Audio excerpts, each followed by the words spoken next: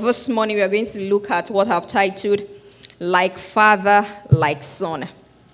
So when we say like father, like son, some of us will just excuse ourselves, I'm not a son.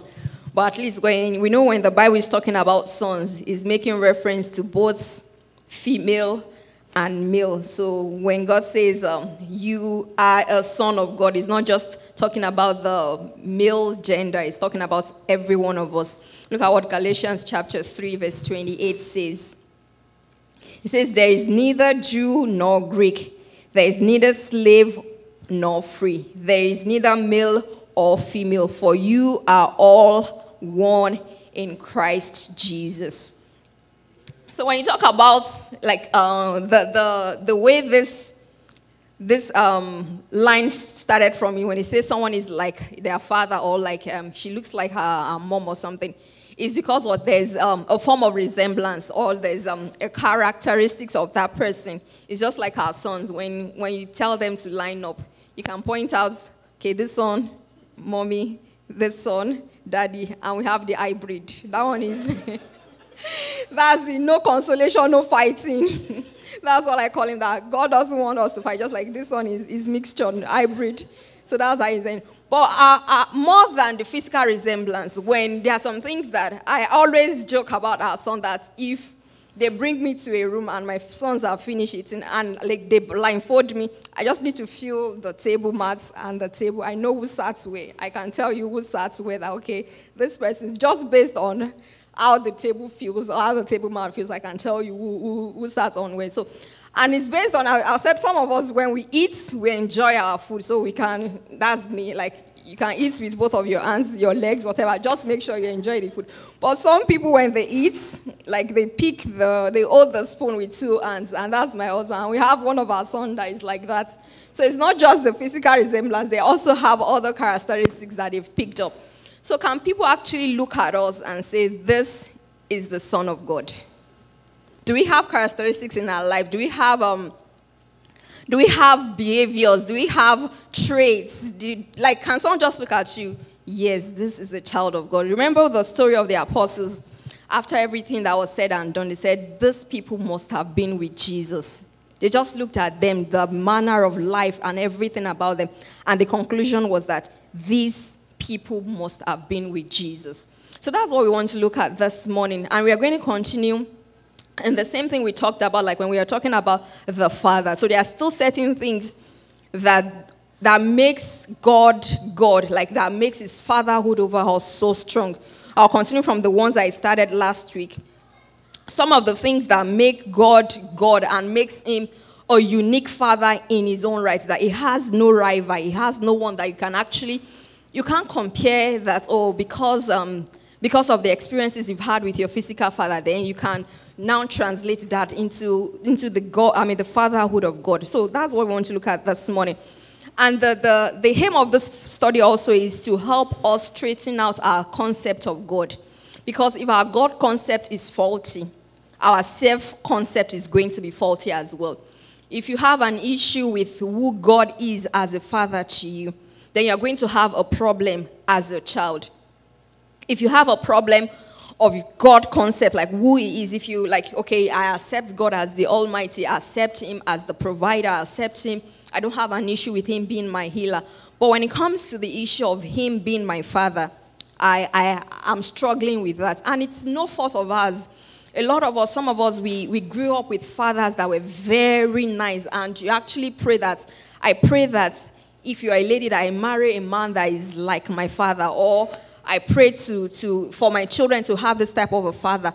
And for other people, my father tried. He wasn't perfect, but he did the best that he could. And for other people, like, father, I just delete them, like that memory of that father. Like, you don't even want to have anything to do with that father. And when you come to the knowledge of Christ, you start portraying that image of the father you've experienced onto God. And that's where the problem comes. But this morning, we want God to heal us.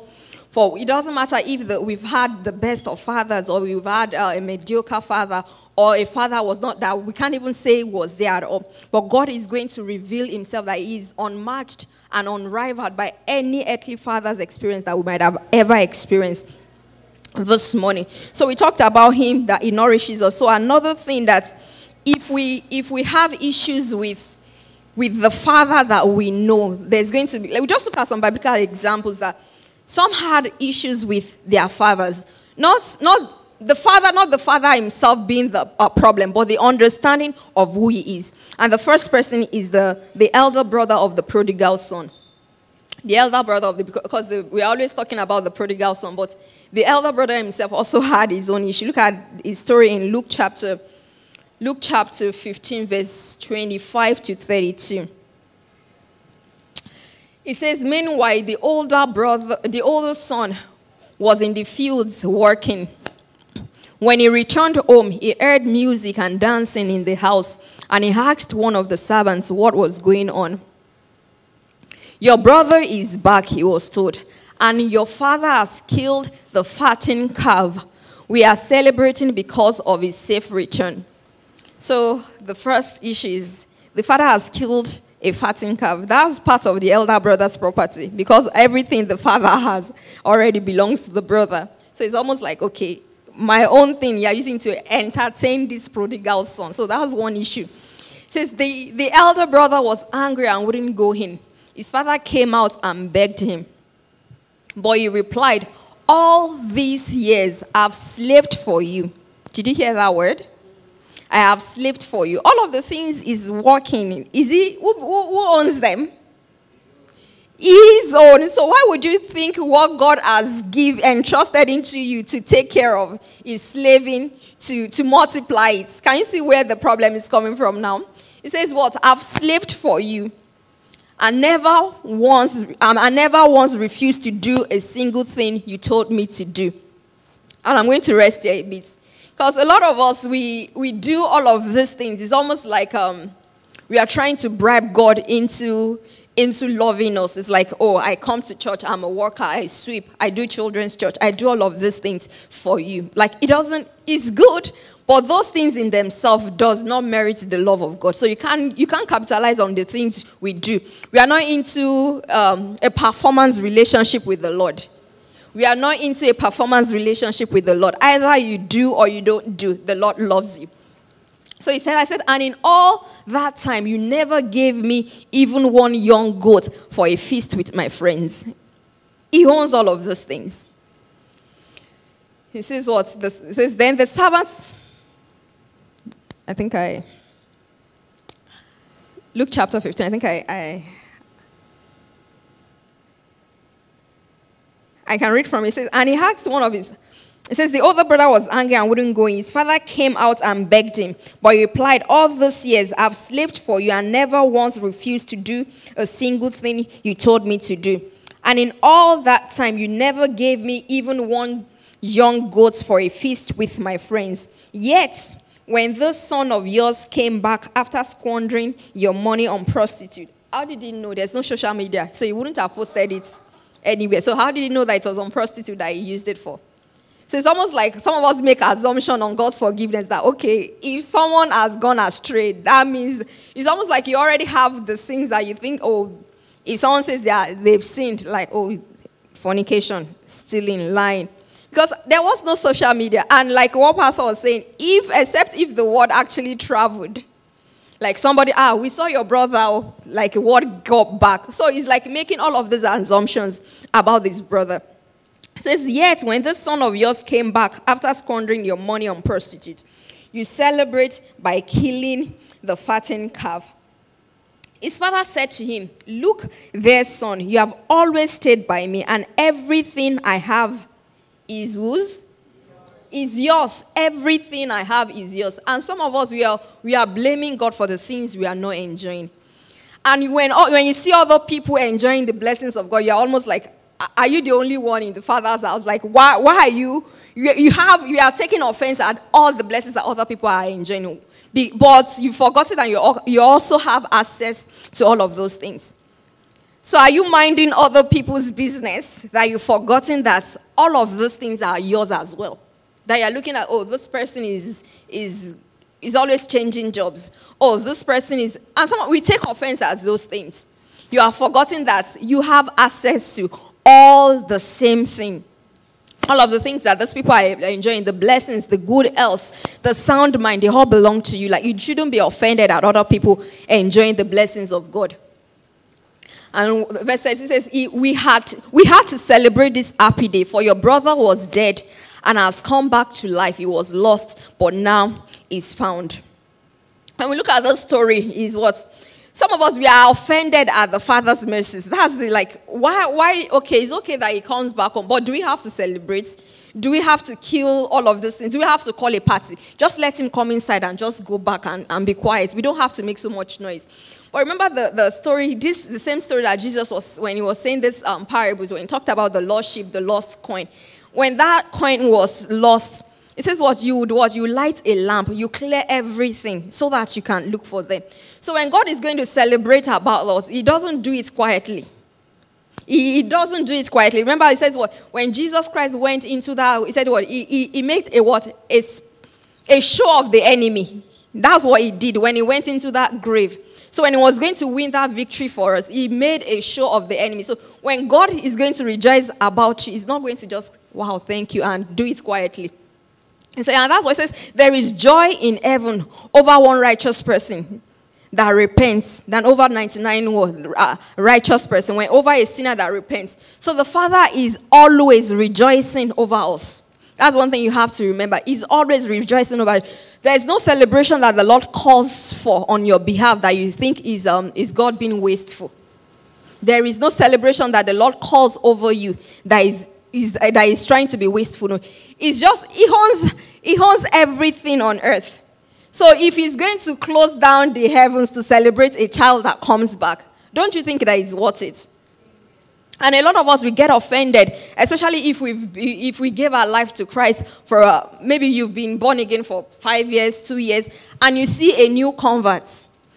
And you see the person hungry for God, reading, the next thing is like total immersion in God. And you can see the way the Lord is working with the person. The next thing, they put that person, okay, head this department, be the HOD. The next thing, oh, this person is departmental. Like, you just see the promotion and you're like, okay, we've been doing this God's work for a long time. How come? You get offended at the mercy of God. You get offended when God is showing his faithfulness to your brother. Instead of you join the party and ask, which streets can I close down to celebrate this person that has come back into the household of God? And some of us, we don't have that understanding that we belong to him. Like, everything the Father has belongs to us. You need no permission to enjoy those things that have been freely given to you. And when we serve God, we serve him from a place. What we do for the Father is a response of our love to the things he has done for us. All of the things we do for the Father, that we serve in church, we help other people, is a sign to respond to the love of the Father to us. It's not for us to prove anything. We're not trying to prove anything. It's just a response for us to show that, okay, we in return of all of those things that you are freely giving us, we are responding to your love. So everything we do for God, we are not counting it as slaving for God. Like the prodigal, the elder brother said, he says, oh, I've been slaving for you all of those years. That's not our mentality. And I said earlier on that he has a performance-driven relationship with his Father. Even though we are heirs, some of us think we have to work. We have to work to merit the things that belongs to us by inheritance. So that's the first person. And the second story we're going to look at is the unfaithful steward. And I'm saying this story that to help us understand that if we have a faulty understanding of the Father, how we relate to him is going to be faulty, because we are not going to take advantage of all of the things that have been made available to us. Look at the story of the unfaithful steward. Matthew chapter 25. Matthew chapter 25, verse 24 to 26. Just the background story, there were 3 servants, and the master was going out. So the first servant, he gave 5 talents to. The second, he gave 2 talents to. And the last servant, he gave 1 talent to. And the Bible records that he gave those talents to them based on their abilities. It wasn't because he preferred one person more than the other. So he didn't give, oh, this is my favorite child, so I'll give that person 5. Okay, I like this one second, so I'll give. No, that wasn't the basis. He gave them based on their abilities. So look at this, when they were going to give a report, look at what this person that was giving the one talent said. He said what? Then the servant with the one bag of silver came and said, Master, I knew you were a harsh man, harvesting crops you did not plant, and gathering crops you did not cultivate. Is this the same master that gave them the talents? Do you think this was the same servant? Because all the other two came, both the first two came back to give a report. So if they thought this man was actually as this person described, would they have actually invested what the Lord gave them? No. If that's the character of this man, then there's no point in like, okay, we know this man is a thief. There's no point in multiplying the money he has stolen. They will just leave it there. If that's the character of this man in truth. Look at it, says, I was afraid I would lose your money, so I hid it in the earth. Look, here is your money back. It says, but the master replied, you wicked and lazy servant, if you knew I harvested crops I did not plant and gathered crops I did not cultivate, why didn't you take my money to the bank? And that was what he was saying to the man. So if we start having all of this based on the stories we have heard or based on the experiences we've seen other people, or you hear stories that I have served God for a very long time. I know God is faithful, but there are certain things they cannot do. Or sometimes people don't even come out to say that, but you watch their lives, you're like, okay, this person has been serving God for a long time, but there's really nothing to show for it. They are faithful, but there's nothing in their life to actually prove that this God is working. And some of us start picking our stories from there that, well, I'll serve God. I'll go all out and help myself. I'll be successful in life. When I have time, I'll serve God. Like some of us start developing our characters or our relationship with God based on what we've experienced or based on what we've seen in other people. But what God is trying to tell us is that don't look at all of those things. Look at me. Let me explain me to you. Give me a chance to actually show you who I am. So that's what we are trying to aim at this morning, that we want to know God for ourselves. We want God to reveal himself to us so that we can actually understand his character. You know, in the Bible, in the Old Testament, there wasn't any much use of people calling God Father. Though he would say concerning the children of Israel, these are my sons, these are my children, I've begotten them. But there weren't people that actually called, it wasn't a common thing for people to call God Father then. Until when Jesus came, and that was what offended the Pharisees, because when he says anything, I do what my Father does, like from where? And that was where the offense of the Pharisees and the Sadducees about Jesus Christ, that was the biggest challenge they have with him. So he came along so that he can actually show us what the original intent of God for us were. Because when God created Adam and Eve, that was the first thing he did. He came in the cool of the night. He had a discussion with them. It wasn't them praying, but he had a real relationship with them. They talked face to face. But because we lost that, so Jesus Christ came to restore that. And that's why he kept saying everything he said over and over. My Father did this. Hardly will you hear. Jesus didn't call God the mighty man of battle. You didn't hear him use all of those titles for God. The most title he used was my Father, my Father. And that's the biggest of that title of God that we can actually personalize. We can call him Jehovah Nissi, as we've been learning. We can call him Jehovah Shammah, all of those names. But the biggest revelation of God we can carry is his revelation as a Father for us. If that one is settled, all the Jehovahs they will come along. If we can settle the issue of his fatherhood over our lives, the other ones will come along. So look at the other characteristics of God. I'll just read some other scriptures to us. John chapter 8, verse 39 to 44. So when we talk about, like I just explained, God, we can't say God created everything, but God is not the father of everybody. Did you get that? God created everyone, but he's not the father of everyone. So for us to be a child of God, for God to be our father, then there has to be a place of coming into that family of God. And that happens when we give our life to Christ. John chapter 3, verse 39 to 44 says, and they answered and said to him, Abraham is our father. Jesus said to them, if you were Abraham's children, you would do the works of Abraham. But now you seek to kill me, a man who has told you the truth which I heard from God. Abraham did not do this. You do the deeds of your father. Then they said to him, we were not born of fornication. We have one Father, God. Jesus said to them, if God were your Father, you would love me. For I proceed forth and came forth from God. None have I come of myself, but he sent me. Why do you not understand my speech? Because you are not able to listen to my word. You are of your father, the devil. That's where they took offense. So if you claim to be the child or the children of God that you had, then you should understand me. You have things that you say in your family that it's family joke. Once you say it, everybody in the family understand that, yes, yeah, we are together. So and that's what Jesus was saying, that if all of those things I'm saying, you guys don't understand, then you can't claim to belong to this family. So if you don't belong to this family, that means you have another father. And the father is who? The devil.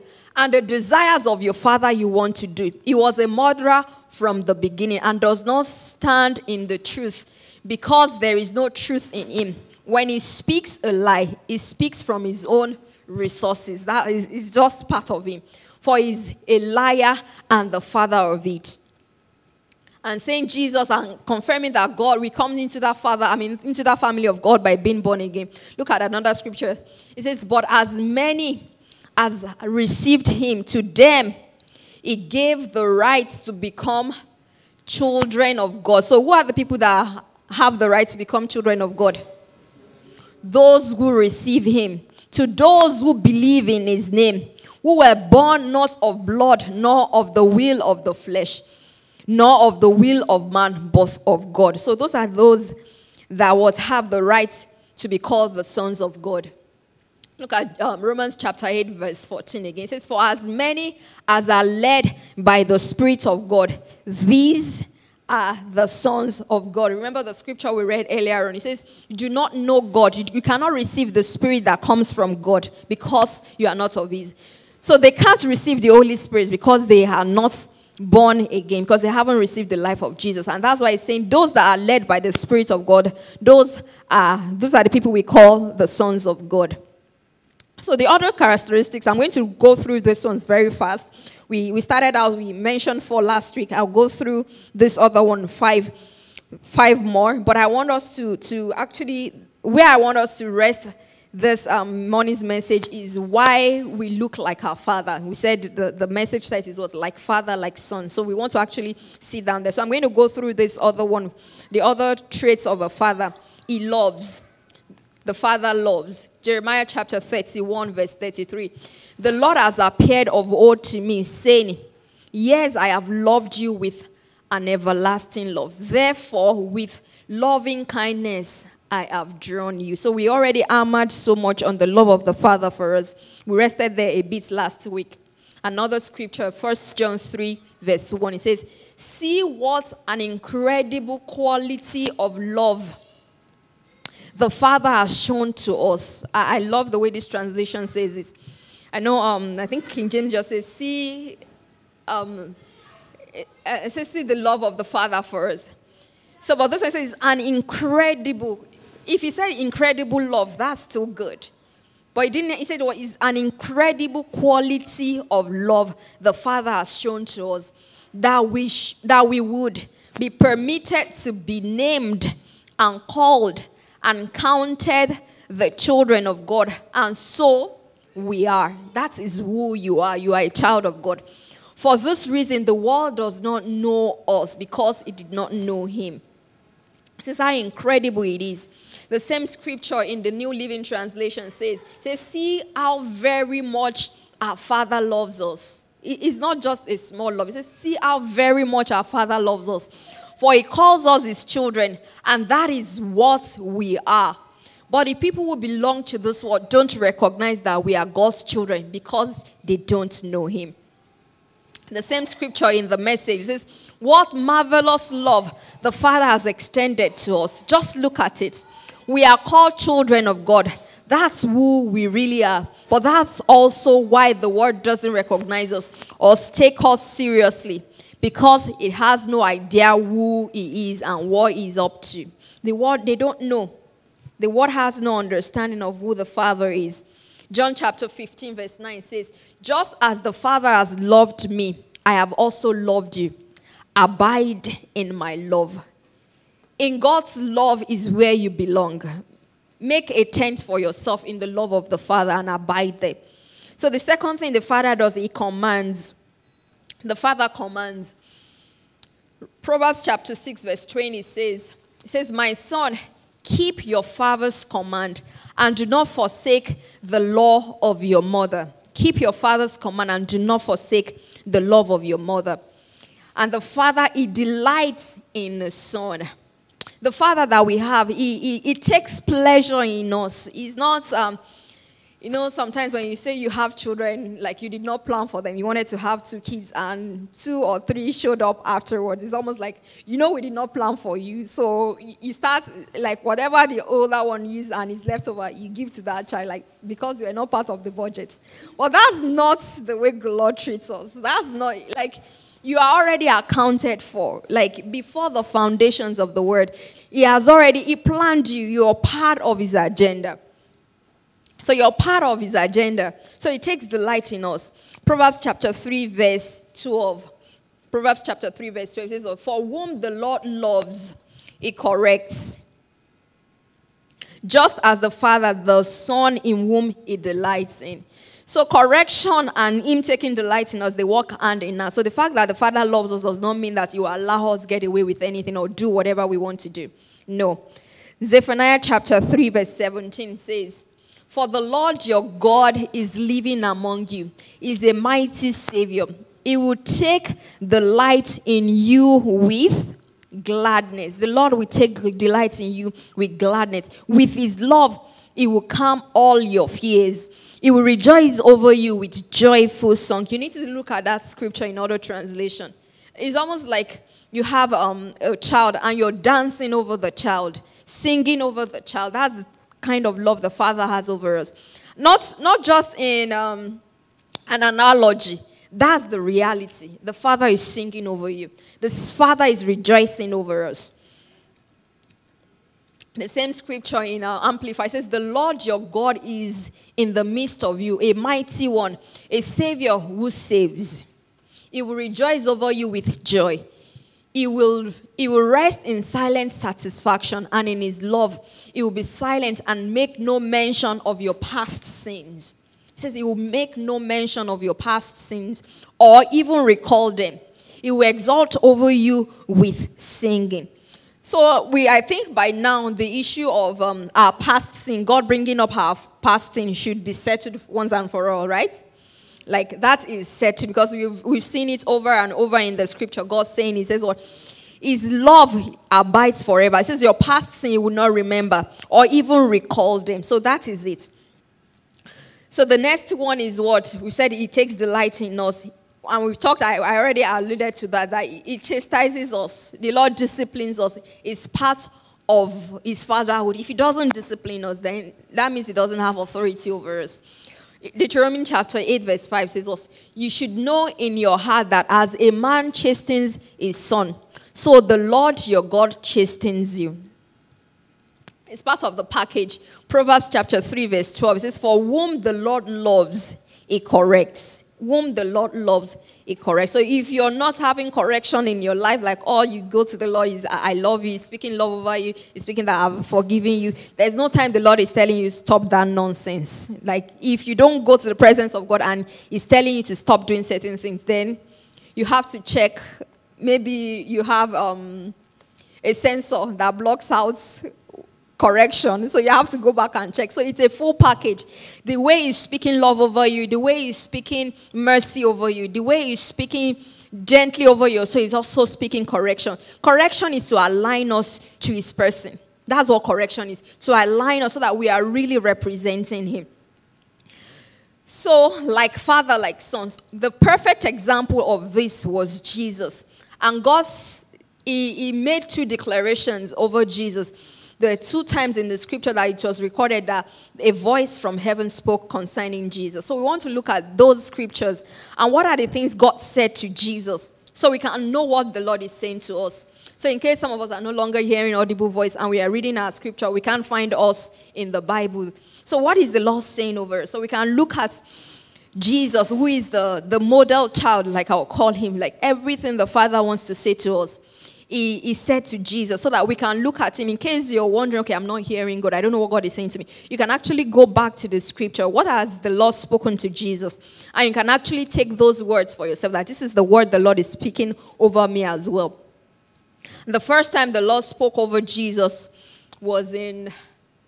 Okay, so this one, I didn't want to say it, but I will just say that. So another thing is the Father is grieved when we sin against him. So it's not just, sometimes if you have a child, after warning them, not children, like especially young adults, after warning them for a long time, you say, I'll just leave you to yourself. I'm going to speak French. Wa bambe.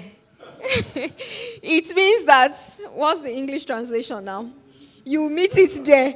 But it's almost like after correcting a child for a long time and they are not yielding to what you're saying, it's almost like you're going to deal with it in the future. So this thing is going to come up. So it's almost like you've left them to themselves. But when it comes to God, God doesn't abandon us to our folly. Like, it hurts the Lord when we misbehave and we're not paying attention to him. And that's what this scripture is saying. It says that a foolish son is a grief to his father and a bitterness to her who bore him. So when we sin, it actually grieves God. So it's not like God is saying, oh, I will leave you to your destruction. You will meet it there. No, that's not his intention for us. It grieves him. And his heart is that we'll come back home. Just like the prodigal son did, we'll come back home to actually ask his forgiveness. So the first scripture I'm going to read, Hebrew chapter 1. That was one of the... Hebrew chapter, I'm going to read from John. But this one, when you're talking about Jesus Christ as the representation of who we are supposed to follow, Hebrews chapter 1 verse 3 says, and he is the radiance of the glory and the exact representation of his nature, and upholds all things by the word of his power. When he had made purification of sins, he sat down at the right hand of the majesty on high. So Jesus is the what? Exact representation of who we are supposed to follow. So look at this now. So John 14 verse 1 to 11 says, let not your heart be troubled. Believe in God. Believe also in me. In my Father's house there are what? Mansions. If it were not so, I would have told you, I go to prepare a place for you. And if I go and prepare a place for you, I will come back again and receive you to myself, that where I am, there you may be also. And where I go, you know, and the way you know. Thomas said to him, Lord, we do not know where you're going and how we can know the way. Jesus said to him, I am the way, the truth, and the life. No one comes to the Father except through me. If you had known me, you would have known my Father also. And from now on you know him and have seen him. Philip said to him, Lord, show us the Father, and it is sufficient for us. Jesus said to him, I have been with you so long, and yet you have not known me, Philip. He who has seen me has seen the Father. So how can you say, show us the Father? Do you not believe that I am in the Father and the Father in me? The words that I speak to you, I do not speak on my own authority, but the Father who dwells in me does the works. Believe me that I am in the Father and the Father in me, or else believe me for the sake of the works themselves. Believe me for the sake of the works themselves. So Jesus Christ just went ahead that I'm showing you who the Father is. All of the things you need to know concerning the Father, I'm bringing you to you. All of the things you need to know concerning the Father, just watch my life. It says, have you been with me for so long that you don't even know who I'm talking about?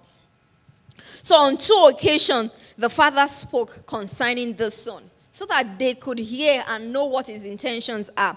In Matthew chapter 3, verse 17, it says, and suddenly a voice came from heaven saying, this is my beloved Son, in whom I am well pleased. That was the first time. The second time was in Matthew chapter 17, verse 5. While he was still speaking, behold, a bright cloud overshadowed them, and suddenly a voice came out of the cloud saying, this is my beloved Son, in whom I am well pleased. hear him.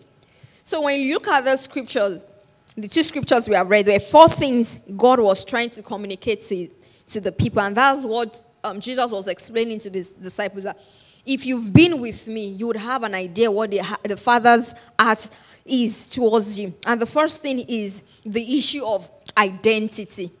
The issue of identity. Who am I? You're asking, who am I? Why am I on earth? What am I capable or competent at? What am I capable of doing? What are the giftings the Lord has bestowed upon me? Because some of us just think, I don't even know what I like. Like, I'm just there. I like everything. Like, it's the ones I don't like that I know. But the things you like, you don't even know. So it's almost like we are so not in touch with who God has made us. But the truth is, God was so deliberate about making us. So he didn't just he didn't just concussion someone and say, okay, just go. There was so much detail about our lives. So there are giftings, there are talents that he has put in us. So that's the first thing, this thing that the Lord said to Jesus is trying to address. This is my beloved son. So our identity comes from what? Who we are. And that's why he said concerning Jesus, this is my beloved son, in whom I am well pleased. John chapter 5, verse 16 to 19.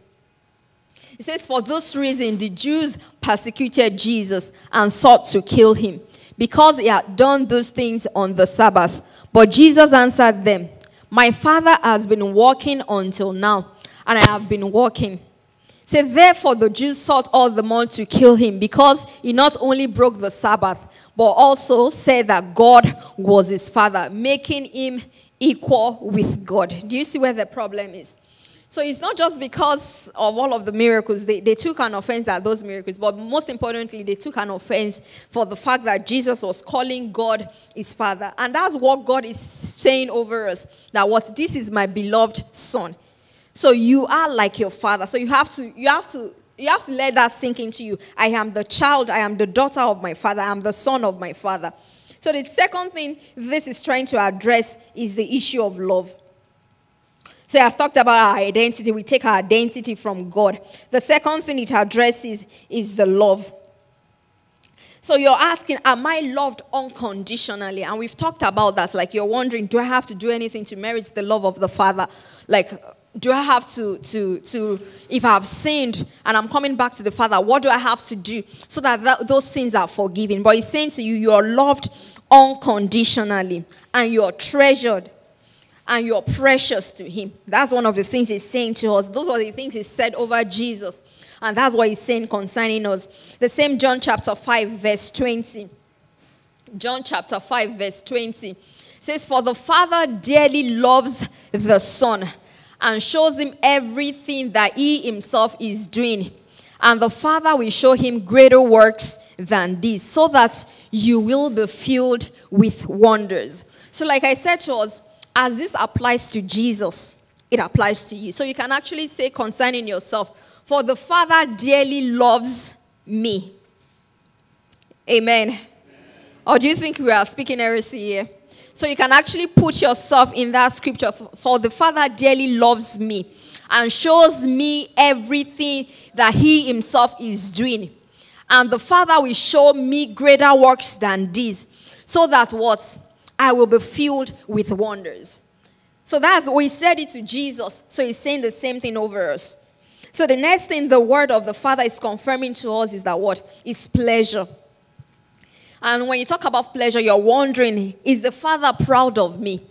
You know, there are some things that a child would do, especially I'm talking about earthly father now, that you have, some of them will have children that they will say, after you do something, they will disown you. Or they say the black sheep of the family. They have the people, they say, oh, this one doesn't speak well of the family. But there is nothing like that. Like the Father is not...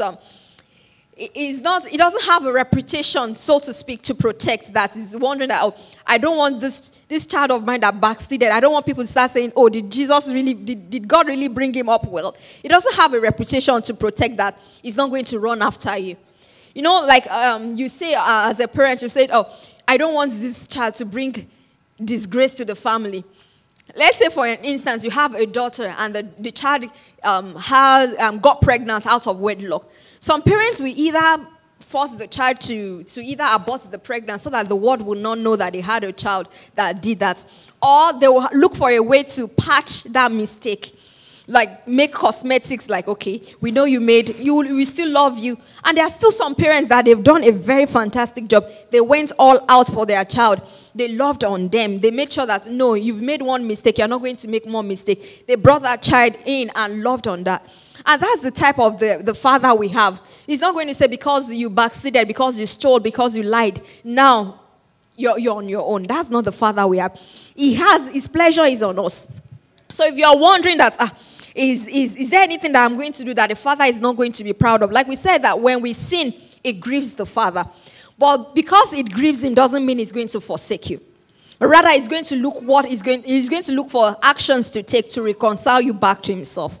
That's his heart towards us. So you are wondering, does he take delight in me? And we already saw that in Zechariah that we read, that what? The Lord takes delight in us. He's singing over us. And when you're thinking about the pleasure of God concerning you, you're thinking, is he pleased with who I am? So some of us, if you're a parent, there's a temptation, like if you want to measure the achievements of your child, like so proud parent, you'll be like, oh, my first child is a doctor, the second one is a lawyer, the third one is a city councillor. What happens to the fourth one that is still at home? Maybe he's 35 and still at home. You don't talk about the child. But that's not the God we serve. It takes the same way he's going to talk about that one that is still at home. It's still the same way he's going to talk about the one that is doing all of those great things. It grieves him that you're not going up into those things because he wants you to lay hold of all of those things they have available for you. But he's not going to describe you based on the things you have done or you haven't done. So that is his heart for us. So it takes pleasure in us. John chapter 5, verse 44 to 41. 41 to 44. This one is Arabic because they read from the back. So John chapter 5, verse 41 to 44 says, I do not receive honor from men, but I know you that you do not have the love of God in you. And that is it. God does not receive honor from men. So what people say about us does not influence his love for us. When people tell on you, like God is not going to, like, you know the way back in Africa, because they said the whole village raises a child, so the whole village reports you to your parents as well. So the village, so I can remember some incidents that the reason why I got spanked was not because my mom saw me doing that thing, was because somebody else. But God he's not going to punish you. He sees everything. But it doesn't take a stand against the enemy over his child. That's what I'm trying to bring out. God doesn't listen to the accuser of the brethren, because that's what he's doing. He's listening to, Satan is going around to and fro, looking for who he may devour. And the Bible calls him what? The accuser of the brethren. So if God were to listen to all of his accusation against us, we shouldn't have any basis to come to the presence of God, because Satan is pressing hard at him. Look at the way he kept going to God concerning Job. Kept going to God. Like, the reason why this man is because, and that's why he's going to God concerning you. The reason why she's blessed is because you have an edge over him. The reason, if God were to listen to all of his accusation against you and punish you for that, most of us will not be standing now. So God is not going to take a stand against the enemy for us. He's not going to punish us based on the enemy's accusation. So it's going to defend us. That's what I'm driving at. God is going to defend us. If at all the enemy is right, the Lord is going to call you in and rebuke you himself. That's the Father we serve. He's going to call you in and rebuke you by himself. And the last thing is a place. And when you talk about a place, so we talked about the first thing he attacks, he speaks towards our identity, who we are in him. The second one is what? That we are loved unconditionally and he treasures us and we are precious to him. The third one is what? The pleasure. We bring him pleasure. We bring him delight. The last one is the issue of a place. So for us to understand, I think the song we sang is what? In my Father's, one of the scripture we read, it says what? I'm going to prepare a place for you. It's a mansion. Say if it were not so, I would let you know. If the building material was not going to be enough, I will let you know. But that is the assurance is given. It says, I'm going to prepare a place for you. You remember when Jesus resurrected and the Mary was going to hug him, say, wait, let me go to my Father. Let me ascend to my Father. Let me go finish this job first. Let me go present you to the Father blameless. Let me go present you to the Father. The work concerning these ones have been done. They finished. I finished the work on their behalf.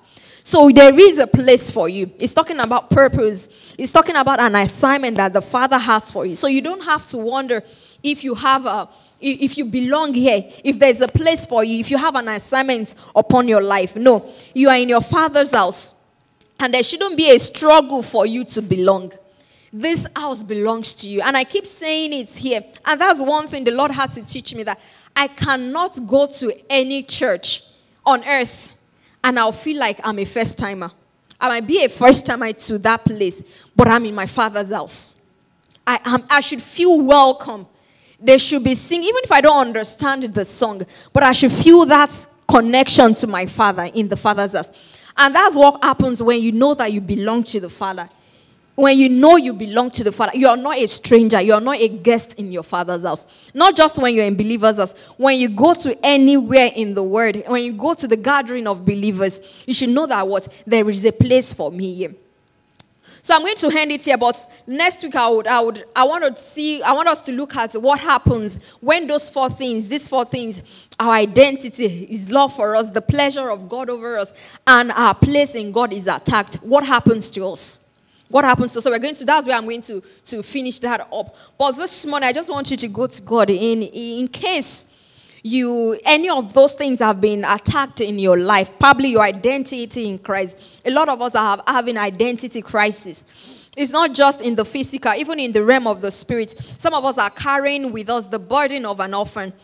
We feel that we are a second-class citizen of God, that God loves certain people more than us. We look at the story of Daniel, we look at the story of David, and we think these people are more preferred than we are. That's not the case. You know what Jesus said concerning John the Baptist? He says, of all the prophets that lived before now, he says, well, he is the greatest. But those that are coming, those that will believe in Jesus, John the Baptist is even the least.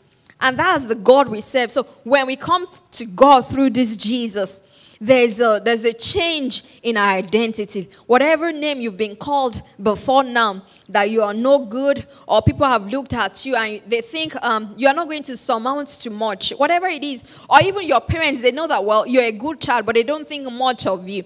Can you just go to God this morning and just say, Lord, brand my life for you. Brand my life for you. Remember, when you're going to buy a designer bag, what makes that designer bag a designer bag, or designer cloth, or whatever it is the brand of the maker on that item. That's what makes it a designer. But you have the designer of designers. The designer of designer, the one who makes, is the creator of heaven and earth. Is the one that made us in His image. Can you just ask that, Lord, brand my life for you, oh God? Put your mark upon my life. Brand my life for you, that wherever I go, I represent you. People see your image and your brand upon me, and my life speak for you. In the name of Jesus. Father, this is our heart cry this morning, oh God. We trade every identity that we've had that is contrary to your identity for us, that is contrary to the words you've spoken over us. This morning, we trade them for the love of the Father. We trade them for what you are speaking over us. You are speaking mercy over us. You are speaking kindness over us. You are speaking judgment over our enemies. This morning, oh God, we trade all of those baggages of the past. We trade them for the life of Jesus. And I want to pray this morning, if there's anyone in here that has an issue with their earthly father, either the father is living or not, and you just want the Lord to speak to your heart. I just want, if you're watching online or you're here in person, and that has actually tainted your relationship with God, I want to pray with you this morning. I want you to just raise your hand. I want to agree with the Lord that, Lord, just start afresh for us. In the name of Jesus, if there's anyone here, if you've had an issue with your earthly father, or you didn't even have the opportunity to experience the love of the Father, and you're thinking, probably because I didn't even know my father that much, that is affecting me, the way I'm relating with God. This morning, we lift that hole onto you, God. We ask that you fill it with your love. In the name of Jesus. We ask that you fill that hole, oh God, with your love in the name of Jesus. That vacuum that has been created, oh God, by any father figure or our earthly father, oh God, that is making us to see you wrongly, to perceive you wrongly. We ask, oh God, that you heal our hearts, oh God, in the name of Jesus. We ask, oh God, that you heal those hearts in the name of Jesus. Let the love of God, oh God, let it overwhelm us this morning, oh God. Let your word, let it do a restorative work in our hearts. Let your love, let it do a restorative work in our hearts. In the name of the Lord Jesus Christ. Father, we thank you. We give you praise, oh God. In Jesus' name we have prayed.